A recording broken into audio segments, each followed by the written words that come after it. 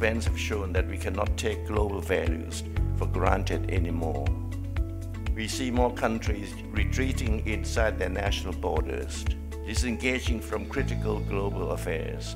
Yet in this age of globalization and interdependence, collective solutions are vitally needed to effectively address global issues that impact on the lives of all our peoples. The sheer experience sharing and the diversity of views that you get to hear at a convening like this is very useful. So it offers us a very quick view of the new innovations that are happening in the region and potential investable opportunities that we can explore in greater depth when we leave the conference.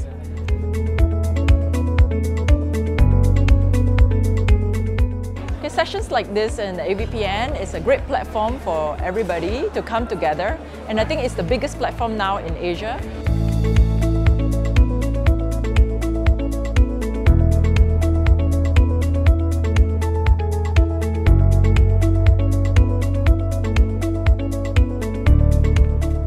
I'm really happy to be at AVPN this year and know that you have decided to focus on a broader way of looking at how to make a difference by expanding from grant making and venture philanthropy to a broader continuum of capital, so that you're broadening the toolkit for people who want to contribute to social or environmental causes.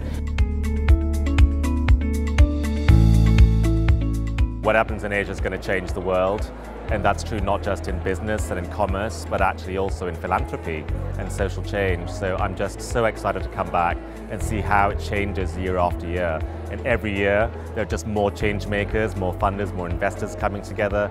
It's just tremendous to see this energy. We help you connect with other members, with other partners.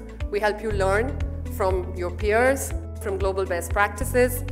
And we encourage you to be a thought leader, because we believe that each and every one of you can be a force for change as you go out into your communities, into your countries, trying to transform how we do philanthropy and how we invest for social impact.